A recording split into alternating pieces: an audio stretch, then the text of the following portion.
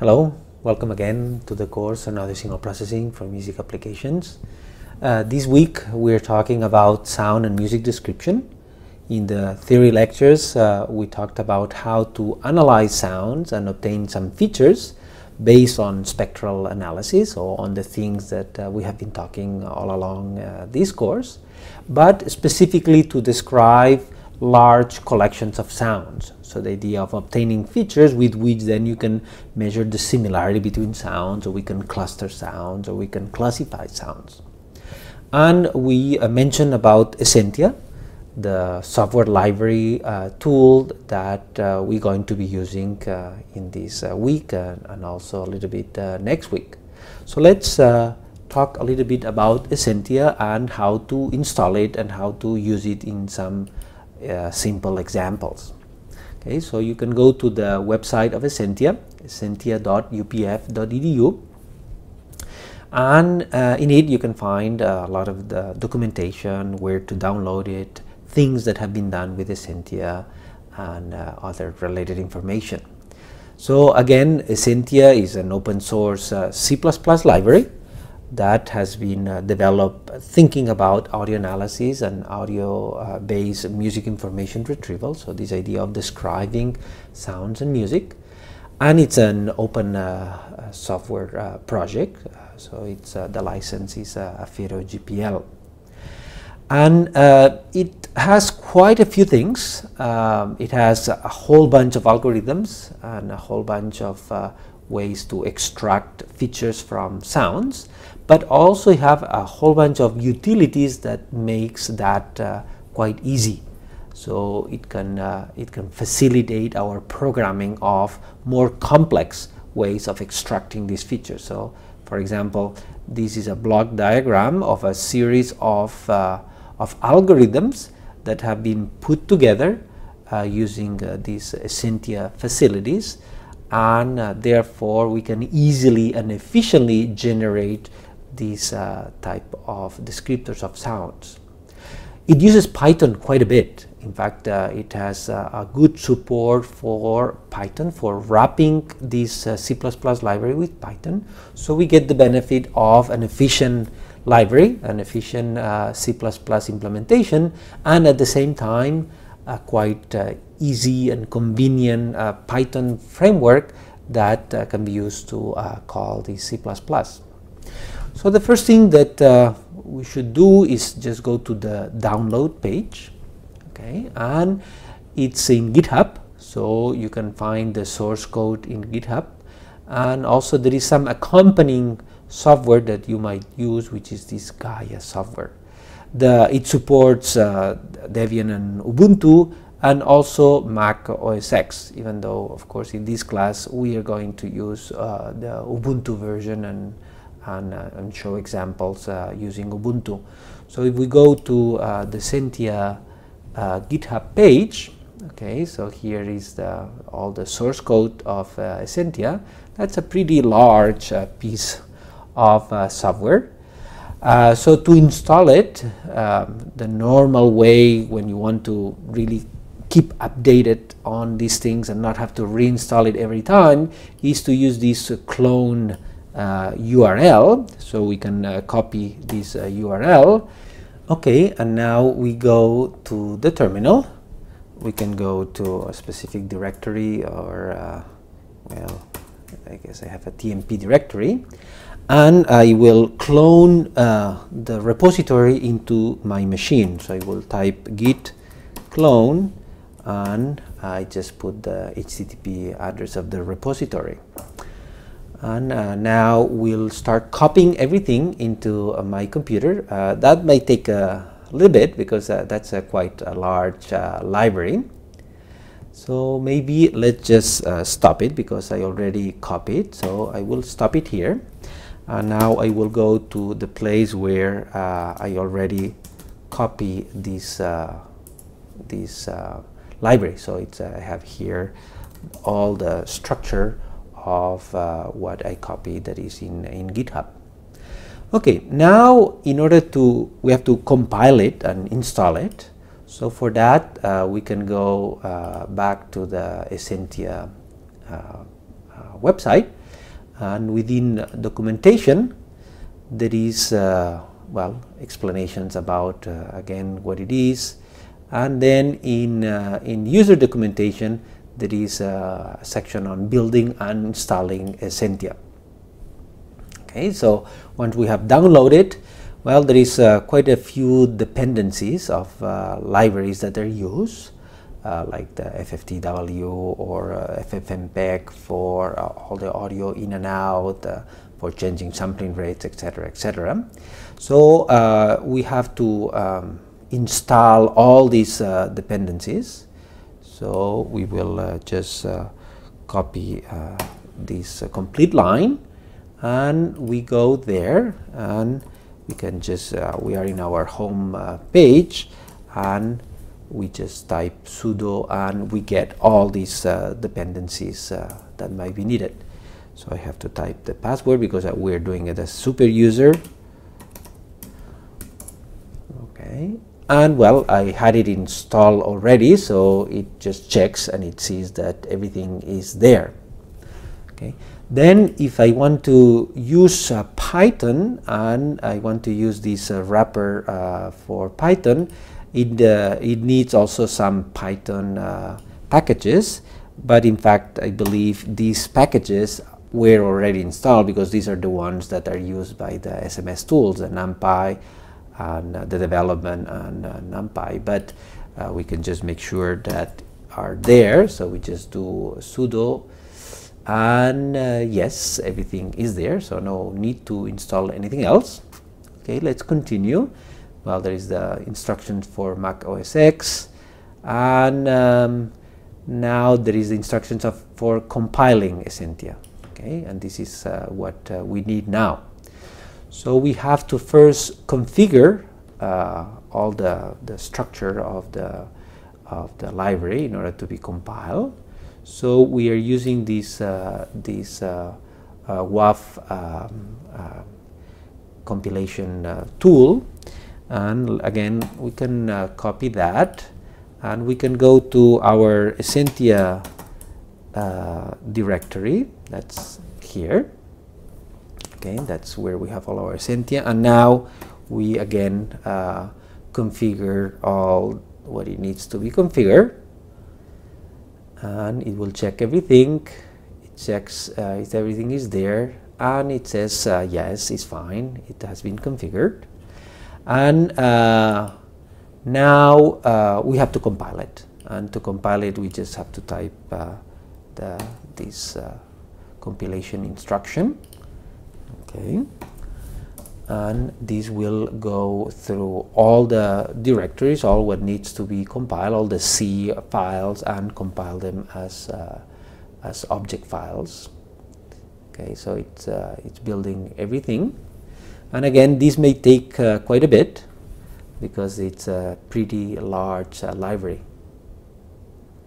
So let's stop here because in fact I already have compile all these, so let's stop it, and we can just continue this. So we have compile it, then we need to install so that all the Python bindings can find all the information, and we can well, there is some you can run some tests, or you can run the Python test, or you can generate the documentation, but the documentation is basically the same documentation that we have here.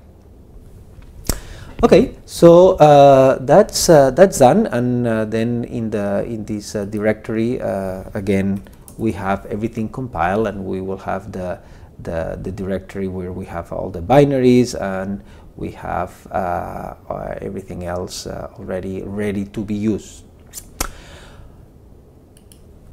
Now we can go back to the documentation and start looking at some documentation for actually using Essentia. So in here there is some tutorials, and the one I recommend is this Python tutorial for beginners. So this is a tutorial that explains how to use Python as a way to call all these Essentia algorithms. So if you go through that, you will see pieces of code that you can basically copy, and by following that you will be able to do some analysis of some sounds. But let's do our own example. So in this text file I have a piece of code that is basically the one that I use in the theory lecture, that I use to compute the MFCCs. So in fact you can see this code exactly in the plots from the lectures. But now let's explain what it is, and so that you can actually do it yourself.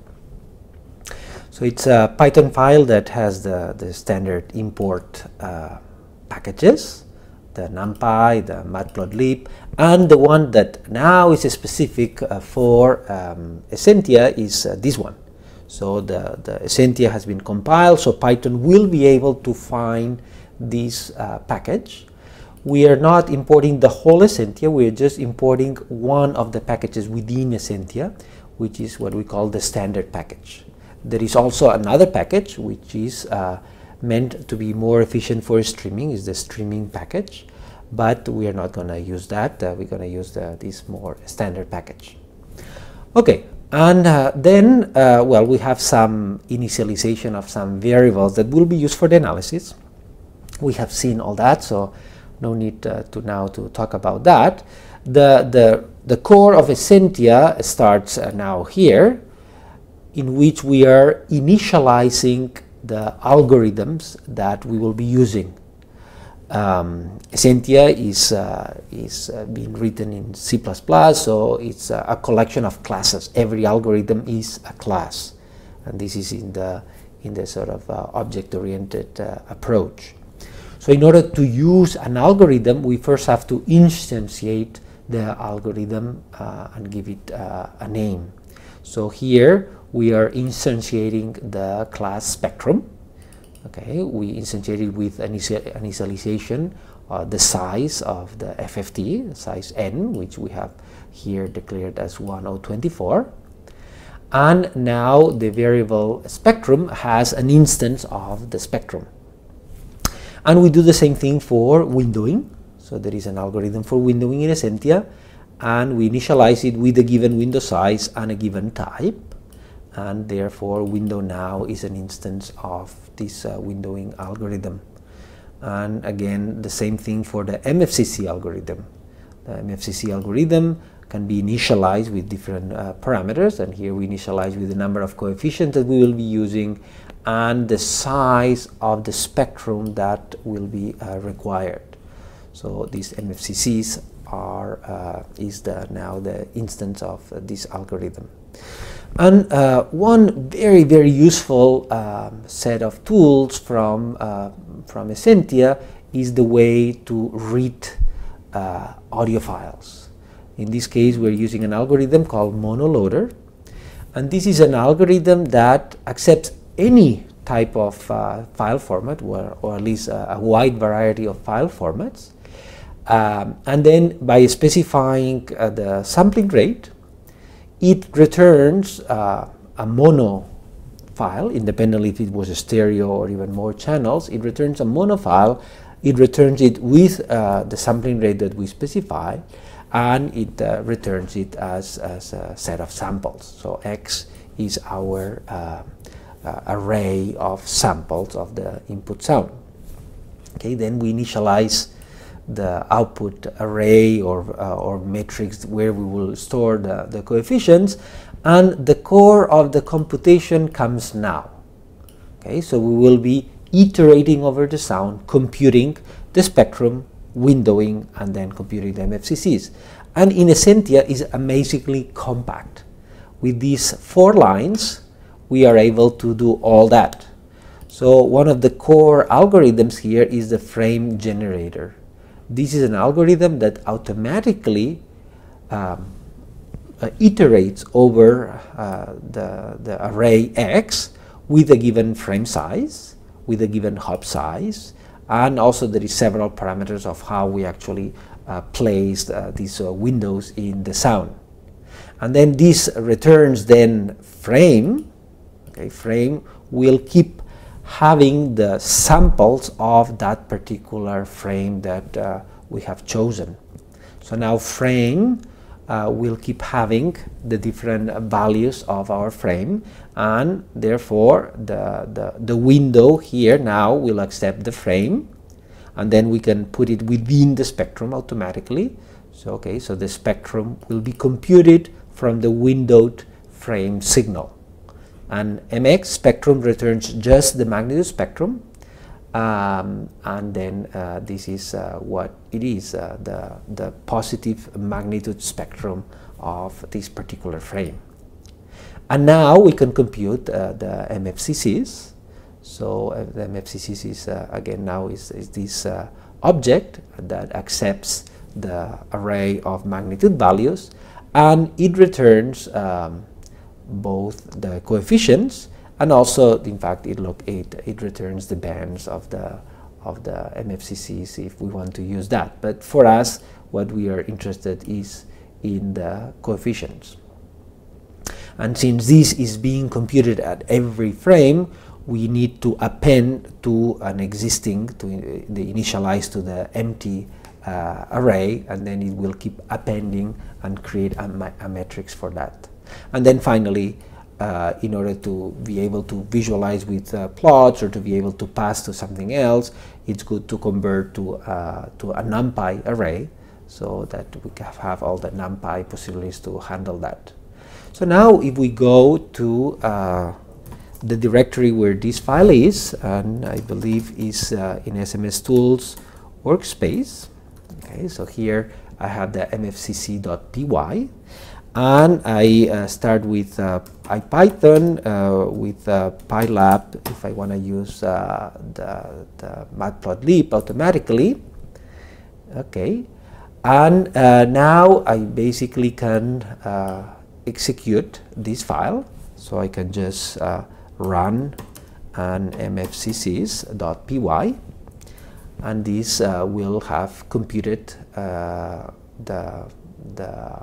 MFCCs. So now if we type MFCCs, this is this array, this matrix of all the coefficients at every frame throughout the sound.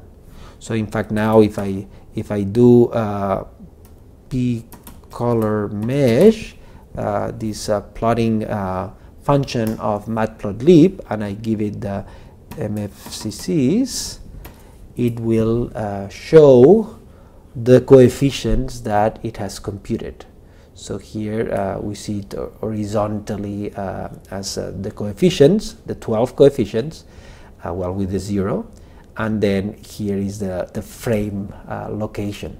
So this blue line is the 0th coefficient, then we have the first, etc., etc.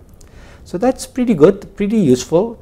And in order to understand how to call any of these algorithms, what we have to do is to go to the Essentia documentation and go to the algorithm section. There is the algorithm reference, and in here you will see all the algorithms that Essentia has.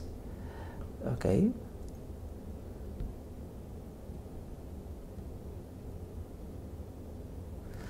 Okay, so here we have, as I mentioned, we have two packages in Essentia. One is the standard algorithm, the standard package, so that's the one we're using, and the other is the streaming one. So in here, in the standard one, we have all the algorithms that are currently implemented in Essentia. And for example, if we go to any of the ones that we were talking about, for example, the windowing one, we just go here, and it gives me the input, output, and the parameters that this function accepts. And also, very importantly, it gives us a link to where this algorithm comes from, or what we use as the implementation for this version of this algorithm. And of course, you can find all of them here. That's pretty good. Now let's go back to the documentation and talk about something else, another feature of Essentia. We have been talking about the algorithms that are included in Essentia and that we can use and write Python wrappers to call them. But there's also the idea of complete extractors. So sort of extractors that have been developed in a way that are useful for some particular applications and that extract a whole bunch of things. So extract a whole bunch of these features, and then we have a binary, quite efficient code that can be used. So for example, these are some of the extractors that are already available in Essentia, and there is one that is in fact this streaming extractor free sound. And this is the extractor that Freesound uses to extract low level and other type of features from every single sound, and that then is the core of this similarity engine that we showed. And all these extractors are in this build source examples directory of Essentia. So if we go to the file browser, this is the Essentia directory, and we go to build, we go to source, src, and examples. Okay, and here we have a whole bunch of extractors, in fact more than the ones that are in the documentation. So these have been already compiled, and we can just use them. So here there is a binary of the streaming extractor free sound, and we can just copy it. And if we go to the directory where we work from, the SMS Tools workspace, I already in fact have this binary there, the streaming extractor free sound, and I can just then use it. I can just copy it, okay, and I can execute it, and I can give as input the name of a sound. So here the sounds are in the sounds directories.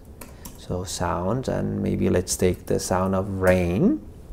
Okay, rain.wav. Maybe let's make it so that we see it better. And then we put an output file. Let's just give it the name of rain. Okay, now we execute it. And that's it. It went very quick. So it created two files. It created a JSON file and a YAML file that are the files that include all the results of the analysis. So if we now go to the editor and open this file, for example, the JSON file, this is a particular format that is quite standard, and in which we have all what we have extracted from this rain sound. And well, there is a lot of numbers, but it's pretty good information for a lot of the things that we'll be talking about. Even it attempted to extract the keys of this rain sound throughout the duration of the sound. But anyway, we will be talking more about this in the next programming class of how to use this. Okay, so now if we go back to the documentation, here we see other extractors that are going to be quite useful and we'll be talking about. One is this streaming extractor music, and this will be very much useful for analyzing pieces of music, and we'll talk about that next week. And in fact, this is the one that Acoustic Brains, which is an initiative that we started recently, uses to automatically extract descriptors from music. And that's all I wanted to say. So let's go back here. So we made an introduction to Essentia, and we were able to download and compile Essentia from GitHub, and that in Linux is quite easy, it's quite straightforward. And we talk quite a few things about the features of Essentia, what we can do. And we then ended by talking about the extractor that Freesound uses, and that can be used to generate a whole bunch of descriptors of all the sounds. and then we will be able to use for quite a lot of things. So that was all. Hopefully you got a little bit of a very introductory view to Essentia. That's a quite complex library, and it can be quite complicated to use in terms of all the features that it has, but it has an easy way in, and so we can start using it with simple examples, and we will see in the next programming lecture how powerful it is for doing some interesting sound description and describing collections of sounds. So thank you very much, and I will see you next class. Bye bye.